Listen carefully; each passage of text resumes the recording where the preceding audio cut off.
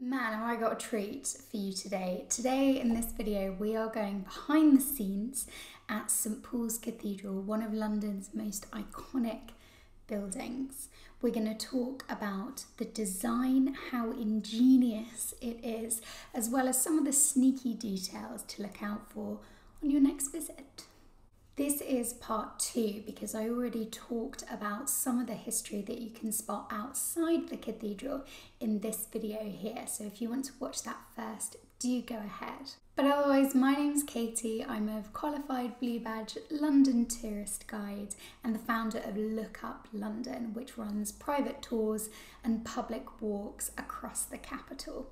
It started as a blog, and every week I send a new London history blog about hidden gems and sneaky details straight to your inbox. So if you want to sign up for that, the link is below, and these videos come out every other Tuesday.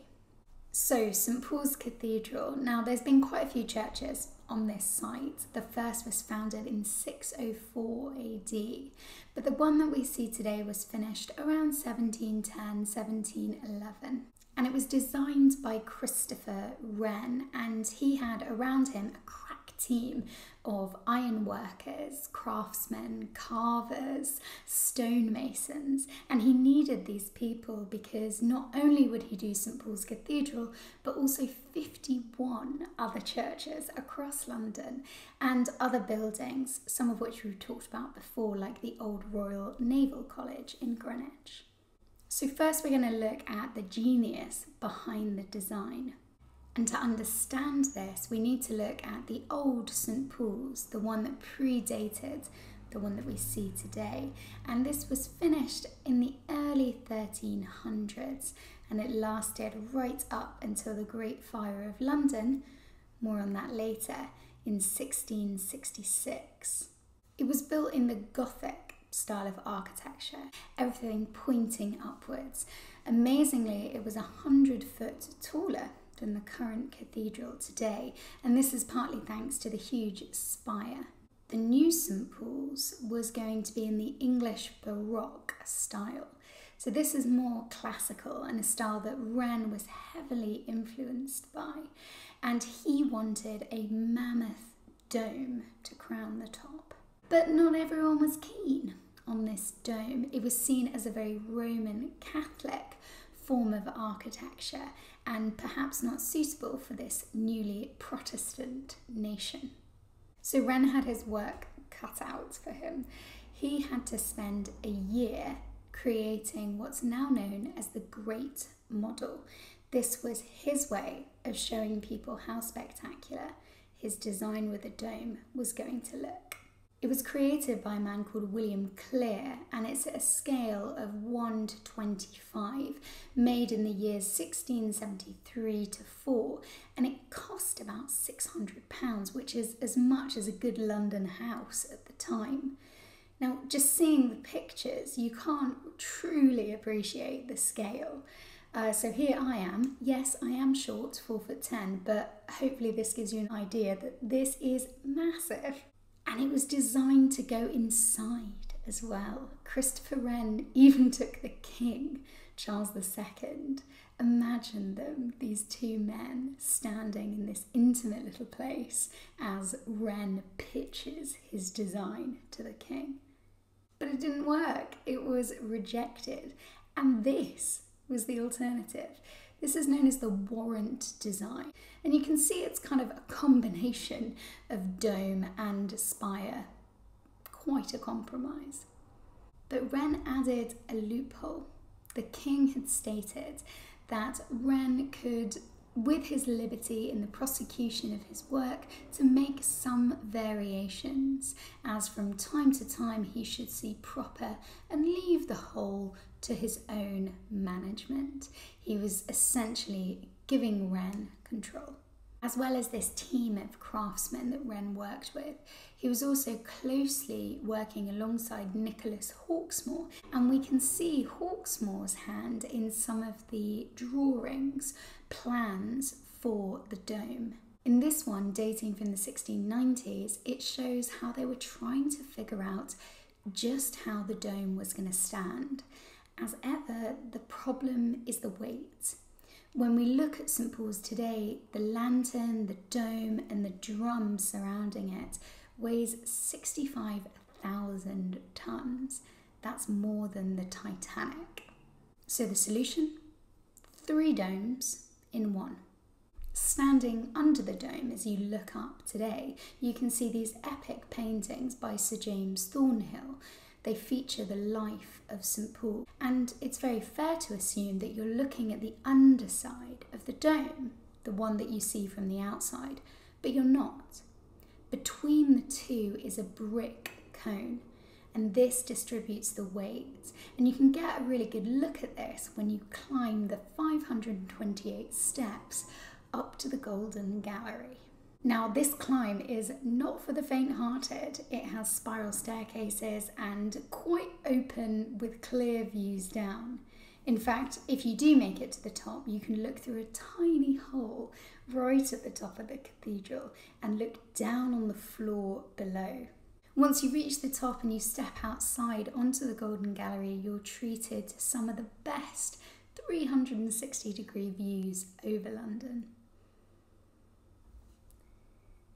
So now we've tackled the design of the current St Paul's Cathedral, what about any remnants of the older St Paul's?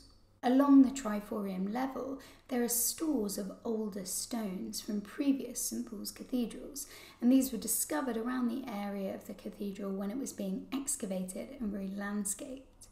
But there's something older on the cathedral floor as well. This is the memorial of John Donne, a poet and a former dean of St Paul's Cathedral. Now, he died in 1631, but the Great Fire of London, and hence the rebuilding of the cathedral, started in 1666. So this would have been found in the earlier St Paul's Cathedral. The memorial survived probably down to its torpedo-like shape. As flames were surrounding and engulfing the cathedral, it's said that it powered through the floor, landing in the crypt, and then was later discovered in amongst the rubble. And this memorial was going to become a really powerful symbol for another dean of St Paul's Cathedral, Dean Matthews. Walter Matthews became dean in 1934, and he would hold the post for 33 years. He was in charge during the so-called Second Great Fire, the worst night of the Blitz during the Second World War, on the 29th of December 1940. This is the famous photograph taken from Fleet Street by Herbert Mason that night, and I'm often asked on tours, how on earth did St Paul's Cathedral survive? The answer is inside the cathedral. If you look on the floor, there is a memorial to the Firewatch. These are men and women who throughout the 57 consecutive nights of bombing slept in the cathedral. They kept watch on the roof and they put out fires, protecting the building. Dean Walter Matthews later recalls how he actually slept alongside the statue of John Donne, believing that if it had survived one great fire, it could survive another. So now let's look at some of the other hidden gems and details. If you book onto the Triforium tour or visit with a Blue Badge guide, you have the chance of seeing one of the best staircases in London. This is the geometric staircase. The 88 stones appear to float. There's no central support. In fact, the steps are embedded just 4 inches into the walls, but otherwise each step supports the one ahead of it, and it leads up to the library. Currently, the library is being extensively refurbished, but this room, amazingly, is untouched since 1710. It has the original floor, original carvings and shelving, and the cases are arranged quite sensibly, larger books on the bottom with smaller on the top. But today, some of the most striking details in the cathedral aren't actually part of Wren's design at all. I'm talking about the mosaics. The mosaics were installed in the late 19th century, supposedly because Queen Victoria complained of how dark and dreary the interior of St Paul's was looking. Now, before you think this is outrageous, she did have a point. Just by the far west side of the church, you can see a surviving section of truly grubby wall. It's been blackened over years of coal smoke, and this was all before an extensive cleaning that took place for the 300th anniversary of the cathedral, costing £40 million. But back at the east end, at the triforium level, we can peer over the choir and get a really good close look at these extraordinary mosaics. They depict the creation. We see Adam naming animals and beautiful details of so much flora and fauna. When you look really closely, you can truly see how coarse and rugged these mosaics are. The different angles that the stones are placed in mean that they reflect the light and literally glitter. And this is where you'll find the high altar. And it might surprise you that this is actually really new. This was the one section that was badly damaged during bombing in the Second World War, and so it dates from the 1950s, based on an original design from Christopher Wren. Today it's known as the American Memorial Chapel, and it commemorates the lives of 28,000 Americans and Canadians who were living in the UK and who died during the Second World War. You can spot some US links within the Memorial Chapel. The states are represented in the stained glass, and in the iron railings you'll notice 1666 relating to the Great Fire of London, but then also 1776. Nothing to do with St Paul's Cathedral, but everything to do with American independence. The last very sneaky detail to remind you of how new this space is a rocket ship. Hidden in amongst the wooden carvings, you can see a very thin shape surmounted by an arch of stars. It's a reference to the race to get the first man into space. Now, St Paul's as London's cathedral is the final resting place of many military heroes, including Lord Nelson and the Duke of Wellington.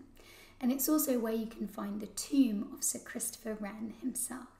Wren, who died in the ripe old age of 91, can be found in the crypt, and it surprises most visitors that his tomb is incredibly modest, just this black stone tablet on the floor.